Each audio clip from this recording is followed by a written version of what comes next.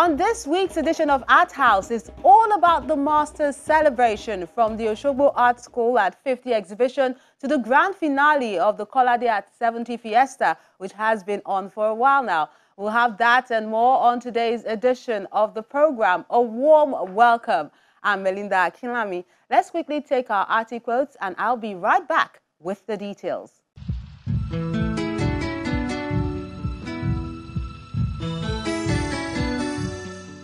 An artist should think out of the box and use the materials around to create art.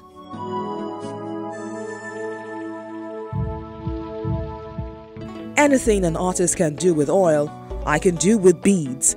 It has become my trademark.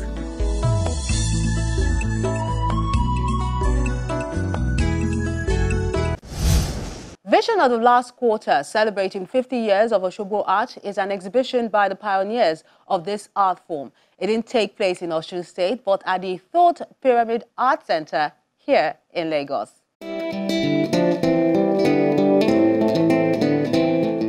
The Oshogbo Art at 50 traveling exhibition comes to the commercial city of Lagos after making several stops in different countries around the world. I feel so much happy that we are able to celebrate the 50th years of our assistance in art. Though we started in 1964, we only picked 50 as kind of date to use, which is, I think, is synonymous.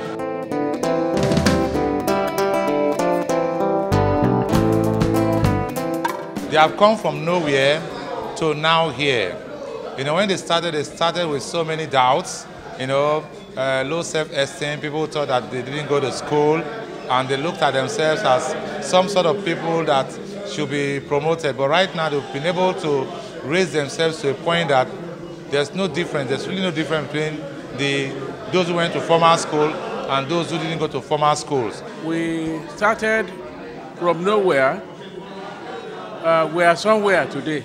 Like one of the artists said earlier, and we thank God we are somewhere today. That's why the fact we have gone around so many places to teach in so many places, whether in Nigeria, in America, in Germany, and so on and so forth. But we feel at home we should come back to celebrate 50th anniversary of Oshogbo Art. One cannot forget how they made a name for themselves, springing from an experiment from 1962 to train youth who had potential. Yes, the major thing, it doesn't matter, you may be a painter, you may be a writer, you may be a sculptor. You have to be original in your approach. People may not like it. First of all, you are creating for yourself. You want to enjoy what you are doing, you want to like what you are doing. And after liking what you are doing, you can share the joy with your people, or people who come around and look at your works. You should not be working for people to like. When you like your work, people like you will like your work. First impression I had was about 35 years ago when I was still in school. Then they used to teach us about the Oshogbo art as the naive art done by naive people, you know, unschooled people, those who didn't go to school. That was the impression then, but now I know better. I know that these people are people who have their imagination, you know. Art has to do with creativity.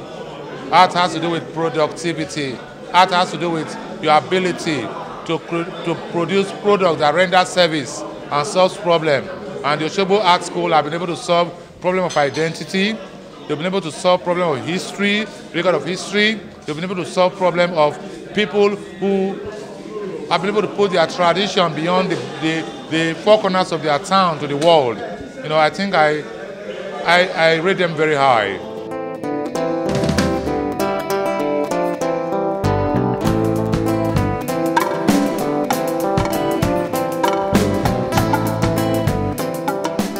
Some of the pioneers like Jimo Buraimo and Muraina Yelami are here to add color to the event and interact with the younger ones who have heard and admired them from a distance. When these people started in 1964 and thereafter, we will notice that their art started on the note of what the scholars would call, naivety of form, or what they call primitivism, meaning that these are artists who did not go to school.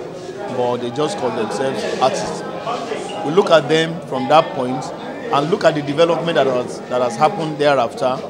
The fact that some of them have been able to go back to school. The fact that some of them, even though they didn't probably go back to school, but they went back to universities, particularly abroad in Nigeria, teaching art students their technique.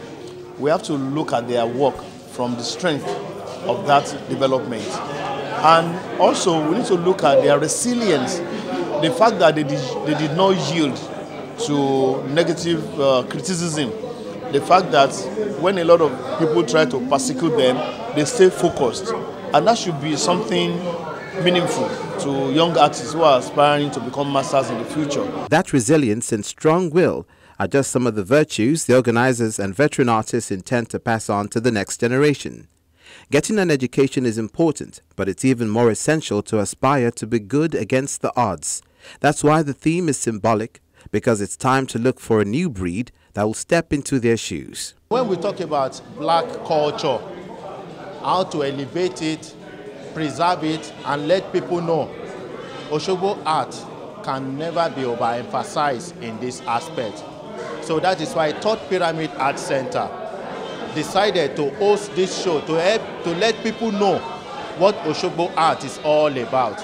And when you look at the title, Vision of the Last Quarter, because the pioneering students of Oshogbo art are already old, and they have already trained some young ones.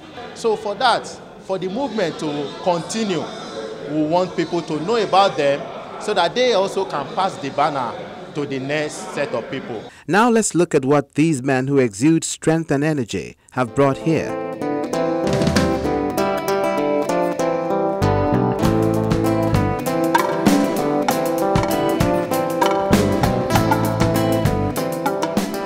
Most of the works were done recently, and they've stayed true to their signature style. Morana Yelame is still hooked on his oil painting and cultural themes. The pigments I use are called oil color, and I have different themes for my works, paint from my experience, and I like a lot of folkloric things, and because these folkloric things do inspire me. So I am free, and I think when I design a work or I try to create something, it comes to me naturally. I don't have to look and copy. I want to remain original. And I've been doing this for over 54 years. And I'm known as a man of two words. If I'm not painting, I'll be working on the performing arts. While Jimoh Braimo also talks about what makes bead a unique medium and why it's become his trademark. Bead is very important in Yoruba. It's very important even everywhere in the world, depending on what beads are used for. The beads in Nigeria is very sensitive because when the beads came from Portuguese, it was given to, used to be kind of exchange of slavery. But later on, the Obas were the people getting the beads, and that's why since that time, his bead has become an ornament that no other person can wear the crown without being a king. So that is why bead has become something very important. So when I started using bead, and the bead becomes something very important to me because it gives me an energy. It gives me courage to work. Without beads, I don't think whether I can do any other thing besides that. The reason is because bead has become part and parcel of me. The beads are very essential. In Yoruba land, we use bead for so many other things, either traditional ways, either for crown making, either for ornament. But I decided not to go that way. I decided to use it as contemporary art. And that's why in the whole of Nigeria, the whole of Africa, I happen to be the first artist to have ever introduced bead into contemporary art. And that gladdened my heart, gladdened myself, because it is very important to me that I've started this kind of crusade, and throughout the whole world, that is what I'm teaching. The vision of the last quarter, Oshogbo Art at 50, is a testament that sometimes what makes us move to the next level is just the ability to seize the day when given the opportunity, so one can move from nowhere to somewhere.